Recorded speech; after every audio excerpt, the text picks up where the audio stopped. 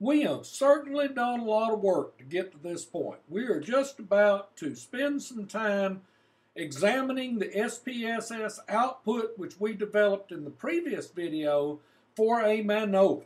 This promises to be fun. Now some of this will tie you right back, but I want to remind you of all this. To conduct a MANOVA using SPSS, we will proceed as follows. We're going to check the dependent variables for normality. We're going to obtain a correlation matrix for our dependent variables, conduct the MANOVA and evaluate all the assumptions and obtain effect size and power for the MANOVA. We were going to do these things to conduct a MANOVA. Now we have done a MANOVA, and this will be the order in which the output appears. The test for the basic assumptions of MANOVA that we would evaluate with SPSS are multivariate normality, that being kurtosis and skewness. We will do the linearity of the dependent variables, which will be a Pearson R, to see if they have any linear relationship. We will examine the multivariate homogeneity of variance between the groups, which is a Levene's test, and we will also examine the multivariate homogeneity of covariance between the groups, which is the box M. The protocol for conducting MANOVA follows, and this is how I will suggest the reporting of the outcome. We'll spend a little more time on this shortly, but the first thing you want to do is provide the descriptives. Then examine the data level and the assumptions, conduct the MANOVA, conduct the post hoc analysis as needed, and again, you only do post hoc analysis if you have significance, and evaluate the effect size and power if significance is found. We will now spend a few minutes going through the SPSS readout, which we developed in the previous video. You notice that it starts with the word frequency. Well, the first thing we wanted to do was to examine the normality of our data sets to see if they were approximately normally distributed. We came up with this table. Now, I'm kind of funny, the percent women, percent black, and percent Hispanic enrollments by these groups. I'm kind of funny because I'm throwing things out there. We got the mean, median, and the mode for this data set. And it's interesting when you look at the means across what they are. Now, the thing that was of interest to us in developing or assessing these three variables, the percent women, the percent black, and the percent Hispanic, for normality are the skewness coefficients here and the kurtosis. Now, if we look at skewness in those variables, we see that percent women is a negative 0.842. That means that it is skewed to the right. The percent black is 0.816 for the skewness, which is skewed to the left. The percent Hispanic, 0.915, skewed to the left as well. So the data sets have some skew to them. I don't know that they have a terrible skew, but they do have some skew. The next thing we wanted to look at was kurtosis, and you'll recall that as kurtosis gets close to 3, that's much more appropriate for a normal distribution. Kurtosis less than 3 means that the data are flatter with ends out on each side, maybe wings that are drawing them around. Now, the percent women was a 1.924. That's not really too bad. But when you look at the percent black and the percent Hispanic, both of those have pretty serious kurtosis out to the left. The data, let's look at the diagrams now and see what we find. We get through, I just had to throw all of those frequencies out there that mean absolutely nothing. I could have turned them off. Now, the first one we want to look at is the percent women. Now, you look at the histogram. We know by the kurtosis that it's fairly close to being normally distributed. It is skewed a little bit out to the right, but that one's approximately normal. I think we can live with that. The percent black had a skewness to the left, pretty serious kurtosis, maybe close to normally distributed, not quite, but we can tell that. I mean, it's nothing to be really panicked on.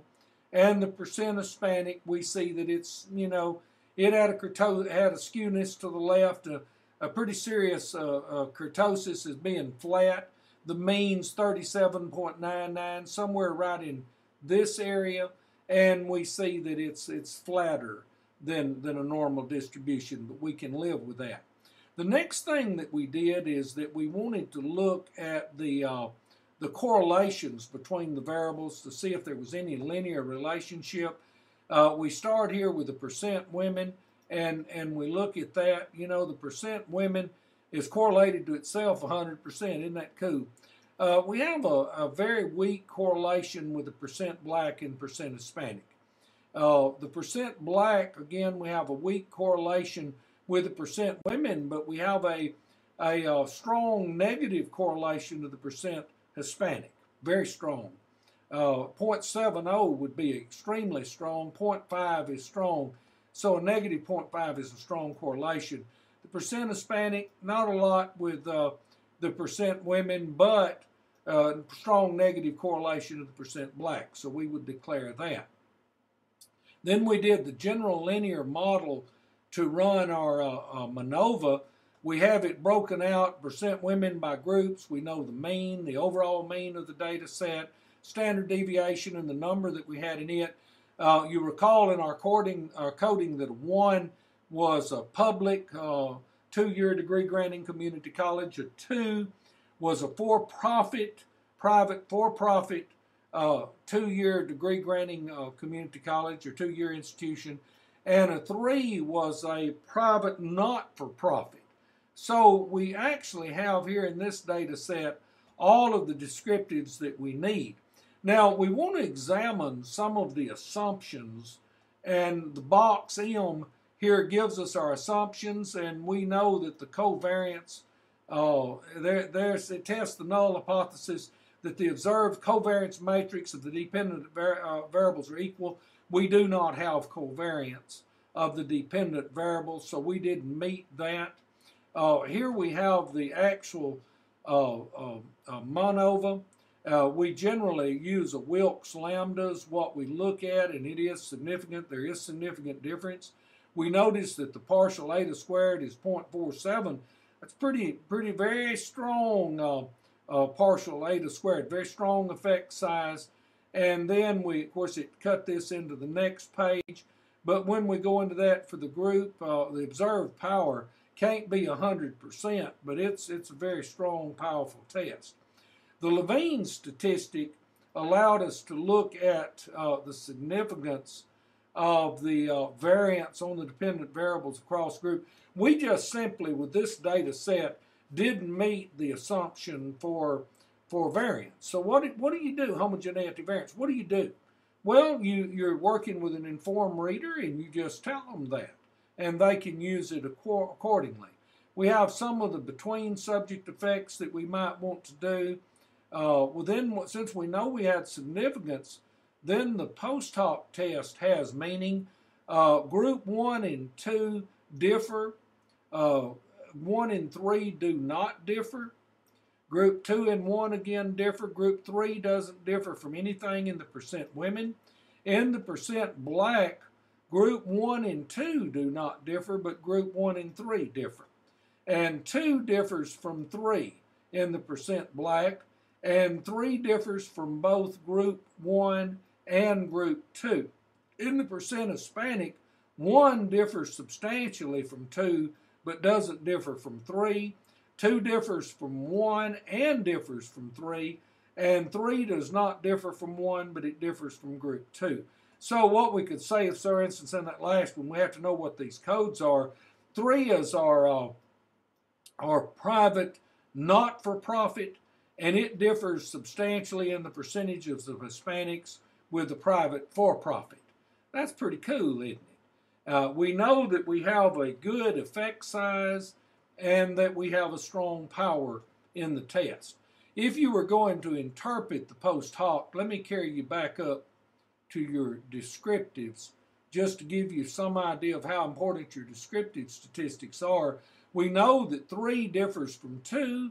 Now then we can look at the descriptors, and if we know if 3 differs from 2, we can obviously say that the private for-profit have a higher ratio, a percentage of Hispanic students than the private not-for-profit do. Pretty cool, isn't it?